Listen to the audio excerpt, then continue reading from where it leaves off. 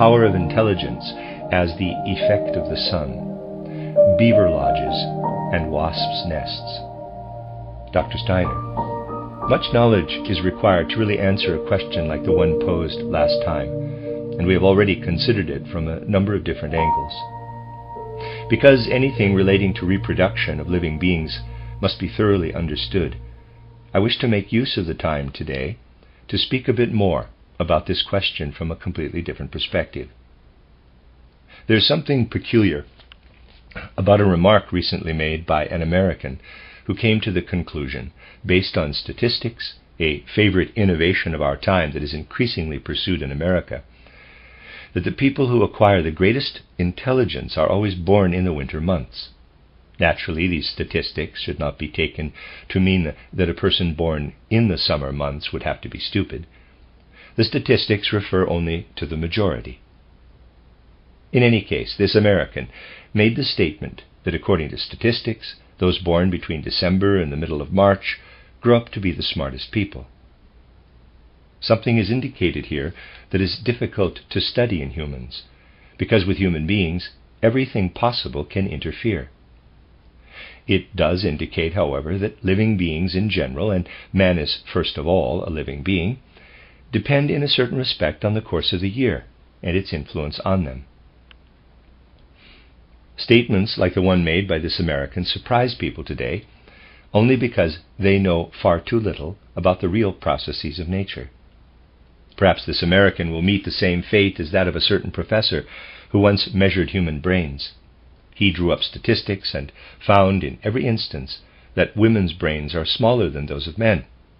Since, in his opinion, a smaller brain indicates less intelligence, he concluded that all women have less intelligence than men, and became famous. He became famous for finding that the brains of women are smaller than those of men. Now, sometimes autopsies are performed on famous people after death, just because they are famous, and this happened to the professor. His brain was removed, and it turned out that the brain of this man was much smaller than all the women's brains he had examined. Similarly, if he were not embarrassed to make it known, it might turn out that this American was himself born in the summer. If he were born in the summer, one would have to say that according to his own theory, he could not be too clever, and therefore his theory could not be particularly valuable. But you see, there is something behind all these matters after all, and this something can lead to the most significant issues when studied in the right way. I wish to tell you something today that definitely pertains to the question posed by Mr. R.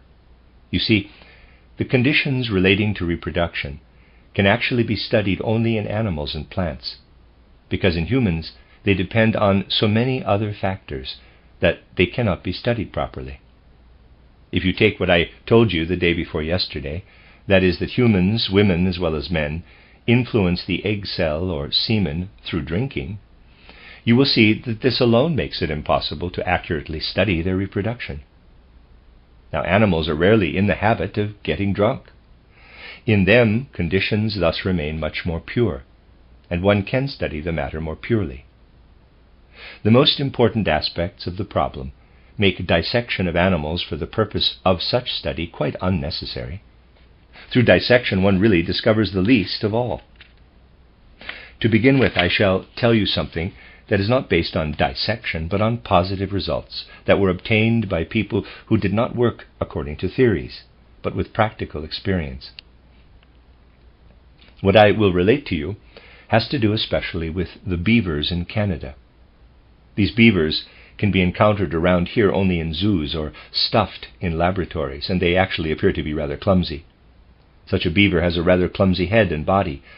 The front legs are quite thick and the hind are webbed so he can swim. Its strangest feature is its tail, which looks almost like an instrument. It is quite flat and is in fact the beaver's most ingenious aspect. What he has behind him is his most ingenious tool. People who have observed beavers do not know at first what they use these tails for, and they have thought up all sorts of incorrect ways of explaining them. The beaver is a most unusual animal. When one becomes acquainted with a beaver in its own habitat, it is found to be an extremely phlegmatic animal, something that is also evident in those in our zoos. It is so phlegmatic that one cannot really do anything with it. You can attack a beaver, grab for it, but it will not defend itself.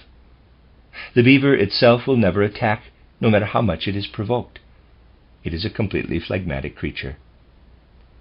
These beavers live mainly in such areas as large swamps or small rivers, and they live in a most remarkable way. When spring arrives, a beaver looks for a spot near a lake or river, digs a burrow in the mud, and spends the entire summer living like a true recluse, alone in this burrow. This beaver sits the whole summer in this reclusive summer dwelling, like a phlegmatic monk passing the time in his summer house. It is only a hole that he digs in the earth, but he does it in total isolation. When winter approaches, already when late autumn comes, the beavers emerge from their burrows and congregate in groups of 200 to 300. They come in all their phlegma and form communities. Naturally, those that had mated earlier are among them. A female beaver had prepared her isolated home so that it was suitable for children. The male lived nearby in his own burrow. Now all these families gather together. In their slow, phlegmatic way, the beavers proceed to look for a suitable locality. Though it is sometimes difficult to observe because of their phlegmatic temperament, one group will prefer a lake, another a river, which they follow downstream, to a point that appears particularly suited to their purposes. After they have investigated the area, the whole group gathers together again. Near the lake or river there are usually trees. It is really remarkable how these clumsy beavers now suddenly become extraordinarily skillful. They make use of their front feet, not their hind feet, which are webbed so that they can swim, more cleverly than a man handles his tools. Using their front paws and sharp teeth, they gnaw branches off trees and even cut through tree trunks. Then, when a group of them has enough branches and felled trees, they drag them either into the lake they have chosen or into the river. These animals then push the branches and trees in the lake to the selected spot. Those who have dragged their trees into the river know full well that the river itself will carry them. They only steer the branches so that they won't drift to the side. In this way all the branches and trees are transported to the spot they have chosen, either on the lake shore or along the stream.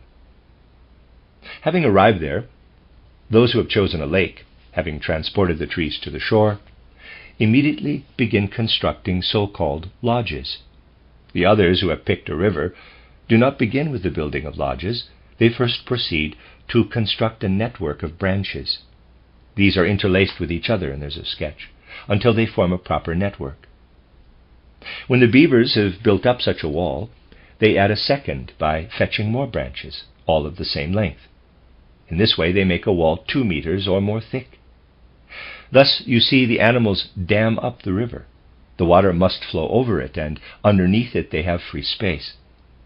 Only now, having finished their dam, this wall, do they build their lodge into the wall so that the river flows over it. When the beavers have accumulated enough branches and their wall appears thick enough to them, they haul in other material such as ordinary chunks of earth. They fashion a kind of loam from it and putty up the dam on all sides. The beavers first erect a wall, just like real architects. Those who select the lake site, however, don't need a dam and therefore don't try to build one. After this wall is built, in the case of those who choose the lake, it begins immediately, the beavers begin constructing little lodges from the same material. They look like clay barrels, and there's a sketch, but they are real little houses constructed like braided mats. They are puttied up so well that the small amount of water that seeps into the space can do the beavers no harm. Such a beaver lodge is never constructed in a part of the stream where the water freezes. Imagine how ingenious this is. As you know, water only freezes on its surface. If one dives deep enough, one comes to still or flowing water, neither of which freezes at that depth. Precisely at the level where the water never freezes, these beavers build their dwellings. Each of these lodges has 2 floors. There is a floor built in here, there's a sketch, and below it is the entrance. The beavers can run up and down in the lodge. They live upstairs and keep their winter supplies downstairs. They haul in the food they need for the winter, and when it is all stored, the beaver family moves into this lodge, always remaining near the other families. There the beaver families live until spring, when they once again move to their solitary dwellings. During the winter, the food supplies are brought up from the lower floor, and in this way the beavers sustain themselves. As I said, when summer comes, they seek out their solitary burrows, but during the winter they are together. They lead their social life in beaver villages, on the bottom of lakes, or in streams, by the side of the dam they have so skillfully constructed. From all that has been observed, even beavers in zoos work solely with their teeth and front paws, never with their tails. Although it is formed most ingeniously, this tail is never used for work. There are many descriptions that claim that beavers employ their tails in working on their constructions, but that is an illusion. It is simply not true. Beavers do possess especially well-developed front legs and teeth, and they use them more cleverly than a man uses his tools. You know that natural history classifies the various animal species, and among the mammals are the beasts of prey, bats, the ruminants, and so forth. Among the mammals are the so-called rodents. Our rats, for example, are rodents. The way the beaver is formed actually puts it in the rodent family. In any book on natural history, you will find that the rodents are described as the most stupid of mammals. Hence the beaver is reckoned among the least intelligent of mammals. One can say that the beaver, when studied as a single animal, appears above all as a terribly phlegmatic little rascal. Its phlegmatic temperament is so great that it can appear about as clever as phlegmatic humans appear. They show no interest in anything. The beaver is therefore awfully stupid, but it also accomplishes all these extraordinarily clever feats. One can therefore say that Roziger's saying that about man does not apply to beavers. Quote, "One's human, two are a crowd, and three a bunch of animals," close quote. Roziger said this not about beavers, but about human beings. He means that when many people meet together, they become stupid. There is something true in this. In a crowd, people become confused and can do stupid things, though there certainly are intelligent people among them. We can say that the opposite is the case with beavers. One is stupid, but several are a bit brighter. When 200 or 300 gather together in the autumn, they become most clever. They become real architects. Though we humans do not tend to be particularly sensitive to the special beauty of the constructions of beavers, this is due to our human taste. But the beaver lodge is really as trim as the beaver is clumsy. Now, much research can be done on why the beavers are so clever when they congregate. An important indication lies in the fact that the beavers begin their activity in the autumn.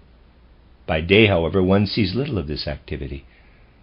The construction of such a dam and beaver village, it is really an entire village that they lay out, takes place very quickly and is often finished in a matter of days. They are seen doing little during the day, extraordinarily little, but they work feverishly at night. Thus the beaver's cleverness is brought about first by winter and second by night. Here lie the real clues for the study of this whole matter. When people study, however, the first principle should be to avoid too much speculative thinking. This might sound strange, but you will understand what I mean. Man does not become especially intelligent through speculation. As a rule, he ponders over something that he has observed. Nothing particularly clever will result.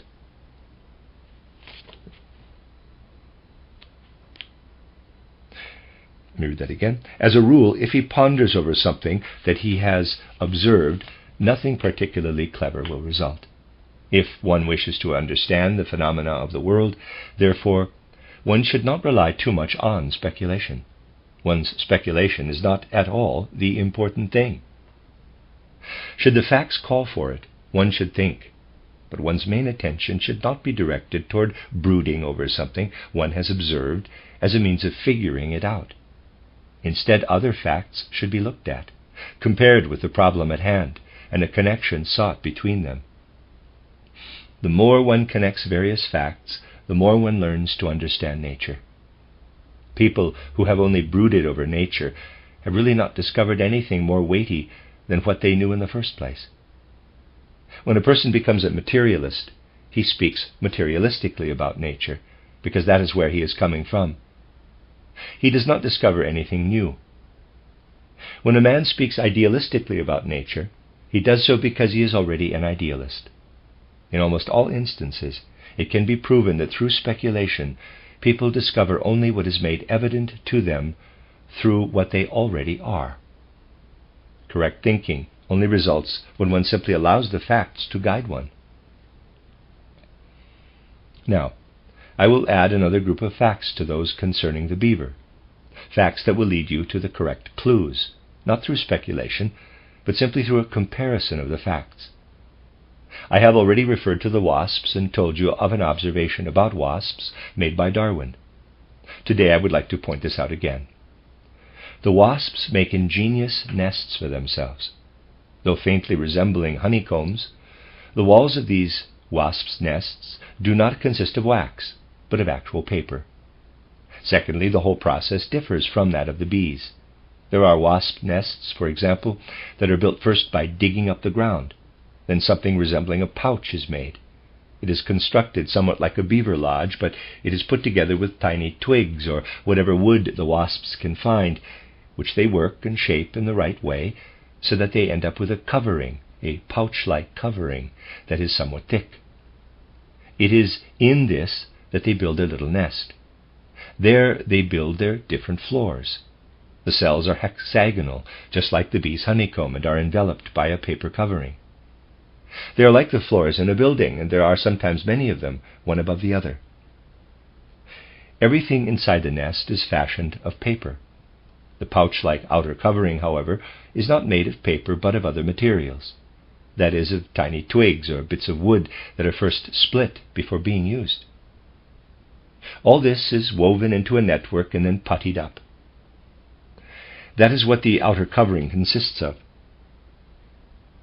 And it is either built in a hole in the ground or fastened with a natural putty to something up in the air.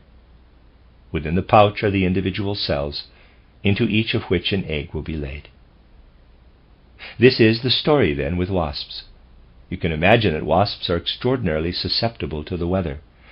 Only some of 1 year's wasps survive until the following spring, but it doesn't matter if the others don't survive, as long as 1 or 2 females from a nest remain. In winter, the females seek out a sheltered little nook where they can just about get by, and they hibernate there. In spring, these females emerge from their hiding places and are ready to lay their eggs. Interestingly enough, a special variety of wasp hatches from all these eggs in spring. These wasps that are hatched in spring, growing very quickly and not yet having cells, immediately begin to construct such cells. Lying around in whole swarms, they look everywhere for materials with which to build a nest properly. This work continues all summer long. These wasps construct cells. The wasps that hatch from eggs laid in spring have a specific characteristic. That is, they are all sterile and cannot reproduce. With these wasps, there is no reproduction. The reproductive organs are so stunted that reproduction is out of the question. So the first thing the wasp does in spring is to produce an army of workers for itself that are sexless and terrible drudges. They toil throughout the summer. I have known natural scientists who considered it a goal worth striving for to manipulate humans so as to produce sexless individuals. They would not have families and would only toil, leaving reproduction to a select few, as with the wasps. Well, the fact is that the sexless wasps toil away all summer. When summer is over, the female begins to lay eggs that produce males and females. As a rule, it is the same female that laid the sexless eggs earlier. Now she lays eggs from which in autumn males and females emerge. The males develop into rather puny creatures. By comparison, the sexless wasps are quite robust workers. The males turn out to be stunted and cannot do much of anything. They have just enough time to feed for a while, mate, and then die. Truly, these male wasps play a rather sorry role.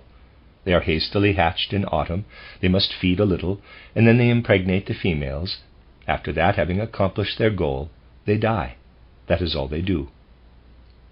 Among some types of wasps, the males are a bit hardier.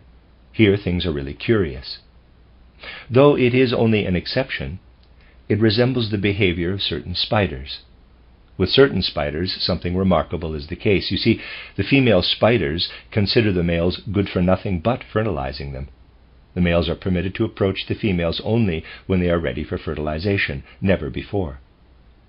Before, the females generally don't permit the males to come near them.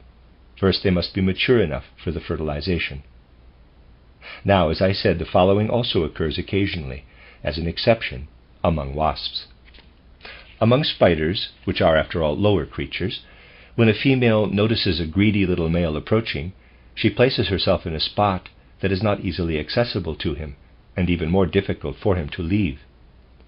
There the female waits for him, lets fertilization occur, and then lets him try to leave. When he comes up against an obstacle, the female quickly pursues him and bites him until he is dead. Here the female spider herself sees to it that the male dies. Such is the case with some spiders. Just imagine, when the male has carried out his function, he must be killed, because he no longer serves a purpose. Among wasps, however, the males die as a rule by themselves, because they have expended so much energy during their mating activity that they have no strength left, and so perish. The sexless wasps die at the same time. After toiling all summer, they all die in the autumn. The sexless and the male wasps die, and only the females remain. Of these, many also succumb to the cold of winter. Only those few survive that have found a secure shelter. They make it through to spring, lay eggs, and the whole cycle starts anew. So, in spring and summer, only sexless wasps are born. Not until late autumn, approaching winter, can the sexually active wasps be born.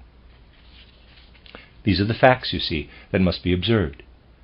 It is very important to connect these with other facts, since this shows us how much the sex life of animals is connected with the seasons of the year. The sex life of animals is very strongly connected with the course of the year. Let us assume that it is summer. The earth is extraordinarily exposed to the sun's effects. The sun sends down light and warmth to the earth. Direct exposure to sunlight causes one to sweat. One notices the sun's effects by one's own condition. Neither the beaver nor the female wasp expose themselves directly to sunlight. They are always in some cave-like dwelling. In their holes they benefit from the sun's light and heat only indirectly through the earth. Thereby, as winter approaches, they receive quite definite qualities. Just think, toward winter, the wasps receive a quality that makes them capable of producing sexually active offspring. What does this signify? The female wasp is exposed throughout the summer to the sun's heat and light and produces sexless wasps. You can therefore say that the effects of the sun are such that they actually destroy the sexuality of the wasps. It is quite obvious from this fact that the sun, with its light and heat, which are reflected by the earth, has the effect of destroying the reproductive tendencies. This is why when spring comes and warmth and sunlight prevail, the wasps produce sexless offspring.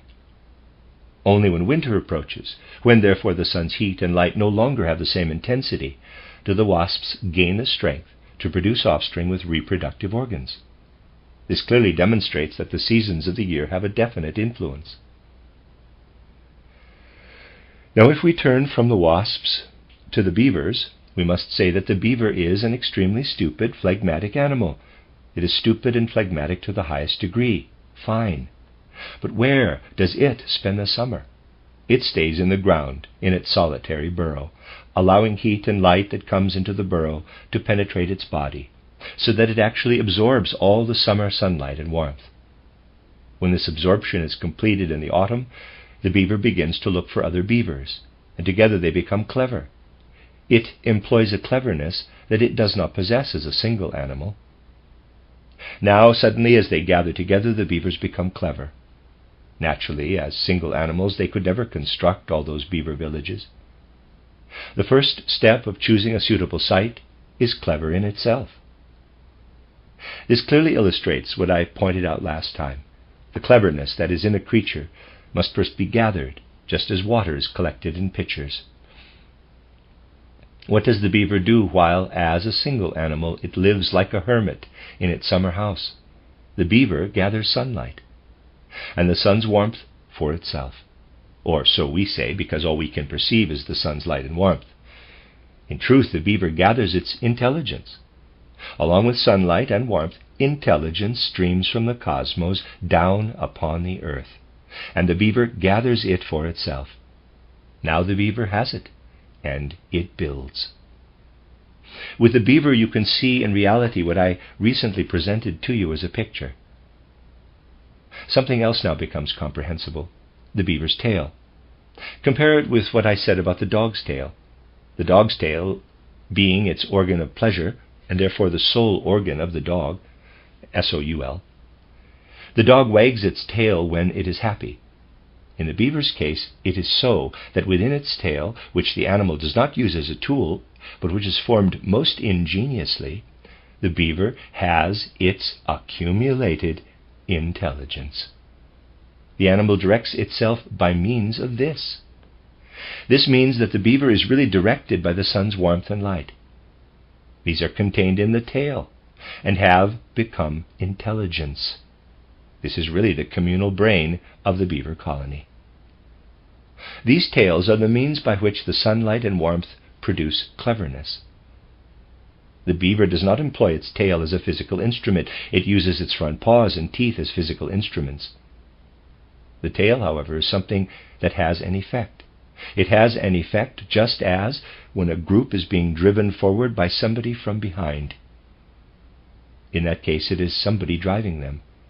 Here it is the sun, which through the beaver's tails still has an after effect in winter and constructs the beaver village. It is this intelligence which comes down from the sun to the earth with light and warmth that does the building. Naturally, what descends as soul and spirit from the universe affects all the other creatures, including the wasps. How does it affect the wasps? When the female is exposed to the sun, meaning the sun's earthly effect, which it enjoys in its earthen hole, the force in the wasp's offspring that can bring forth more offspring is destroyed. The wasp can produce only sexless insects under the sun's influence. Only when the wasp is not so strongly exposed to the sun's heat in autumn and is still full of vitality, not subdued as in winter, does the force develop in it to bring forth sexually active wasps. This once again demonstrates plainly that what comes from the earth produces the sexual forces, whereas that which comes from the universe produces intelligence and kills sexual forces. In this way, a balance is brought about. When the wasp is more exposed to the earth, it develops sexual forces. When the wasp is exposed more to heaven, if I may use this word here, it does not develop sexual forces, but produces sexless wasps instead.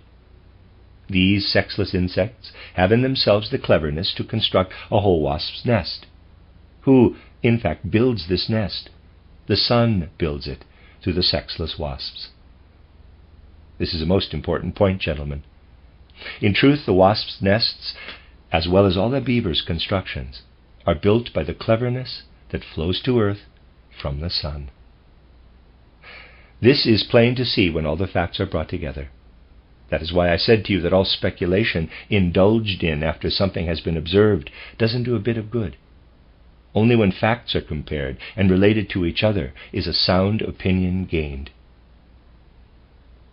People simply look at the isolated facts, and this is why there is so much that is not to the point.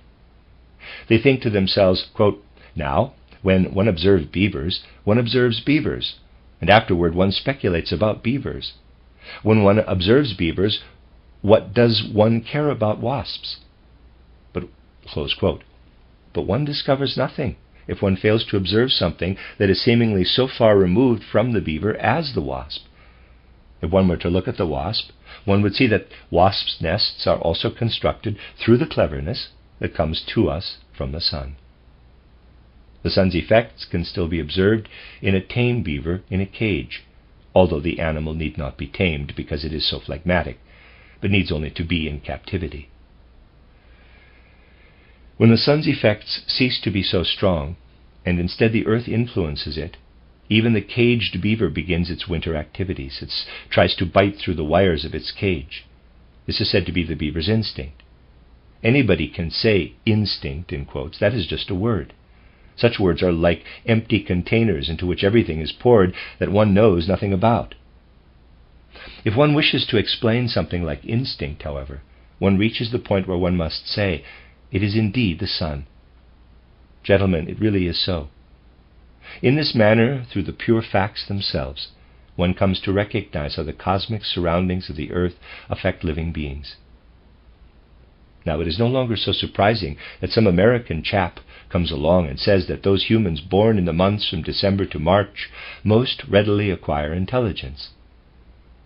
In the case of human beings, matters have become quite complicated. Everything in man tends toward his becoming independent from all that animals are still dependent upon.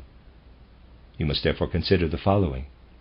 Persons born between December and March were conceived between March and May. Their births date back to conceptions that took place in the spring, 9 months earlier, between March and May, and hence to a time approaching summer. According to everything I have explained today, the sun's effects are always stronger then. So what does the sun do? It subdues human sexual forces just a little, not completely, because man is more independent than the animals, and these subdued sexual forces become forces of intelligence. That is why such a person has an easier time of it, while those born in summer must work somewhat more at acquiring their cleverness. That can happen, but it is true that humans have different predispositions. Those conceived in spring and born the following winter tend to acquire forces of intelligence more easily than those born at other times. All this must be known, so that these differences can be compensated for through education. In man this can be done. Wasps, however, cannot be educated to produce sexless offspring that build nests in winter, nor can beavers be educated to overcome nature, as we say, to a certain degree. You can see from this that man differs from animals in this respect. In the animals, the sole spiritual element depends completely on cosmic development. It simply depends on the sun for wasps' nests and beaver lodges to be built. Something else can be seen in the beaver. In the autumn, these beaver hermits that have spent the entire summer in seclusion come together in groups of 200 and 300, and only then as groups can they employ the intelligence bestowed by the sun. They can use it as groups, not individuals. Individually, they could never accomplish this. It must be the work of the group. With human beings, much can be accomplished by the individual that animals can only accomplish in groups. This is why in anthroposophy we say that the soul life of animals exists only in groups, hence group souls. Man, however, has his individual soul. Now, this is most interesting. I once told you what the human thigh bone looks like, for example. In the beaver, it really is not the same. But a human thigh bone looks like an extraordinarily delicate, beautiful work of art. In it there are beams, quite ingeniously constructed. A human being is actually built up in such a way that when observing him correctly, one can say he builds up everything in himself that the beaver builds outwardly. By nature, he builds everything in himself that the beaver builds outwardly. The question then arises, where does all that is so wisely and ingeniously constructed within a human being originate? If the beaver construction originates from the sun and its surroundings, the human organization also originates from the sun. We are indeed not earthly beings, but sun beings, and have only been placed on the earth. What for? You can see when you consider the following. From the earth, the wasps have the power to produce sexual offspring. Man must be on the earth in order to have his reproductive force. By comparison, he has another force that is more rational, which he gets from cosmic surroundings. We can see quite clearly that man gets his intelligence from cosmic surroundings, and the reproductive force he gets from the earth. One could go further and show how the moon is related to the earth, but there is no more time today. We can go into that another time. You can see, however, that if facts are viewed correctly, they lead you to realize that the world is really a unity, and that we are dependent also upon the earth's surroundings, which consist not merely of a shining, warming sun, but also of a clever sun, an intelligent sun. This is extremely important, because the individual questions that you pose can be answered better in this way. You see that the reproductive force, which I described to you last time, is affected by drinking. Why are they related in such a way that a little drinking does not make such a difference, but heavy drinking does? You can figure this out from the following. What is alcohol? Wine demonstrates what alcohol actually is, because wine, which only wealthy people can afford to drink, has the most harmful effect. Beer is less harmful for the reproductive organs than wine. Beer affects other organs more, the heart, kidneys, and so forth. But the alcohol in wine, and of course especially the alcohol in hard liquor, affects the reproductive organs. Where does the substance contained in wine and hard liquor originate? It originates through the influence of the sun's forces. This substance needs the whole summer to mature. Now you can see why it becomes harmful to the reproductive organs. When one drinks, the reproductive organs are subjected to what has been internally absorbed in the way food is, to what should be absorbed solely by way of the sun itself, the sun shining. This takes its toll. Man drinks something that the sun produces outside of him. It becomes a poison through this. When the warmth of the sun is taken into the system in the right way, however, the organism itself produces the small quantity of alcohol it needs, as I've explained. In drinking alcohol, man really admits an enemy into his system, because what is introduced externally in the right way turns into a poison when it is internally consumed, and vice versa. I have demonstrated this to you in the case of phosphorus. So what works in alcohol is what the sun has produced in it, because the sun has matured it. When the sun shines on us, it is the other way around. Then we must absorb warmth and light from outside. When we consume alcohol, however, we warm ourselves inwardly. The same force that is our friend when we make use of it outwardly becomes our enemy when we use it internally. The same is also true in nature. There are forces in nature that work beneficially from one direction, but when they work from the opposite direction, they work as poisons. We can gain understanding only when we examine this in the right way. I wanted to add this so that you could understand better everything that relates to Mr. E's question. Now, think all this over. Should you wish to ask further questions, I hope to be here next Saturday.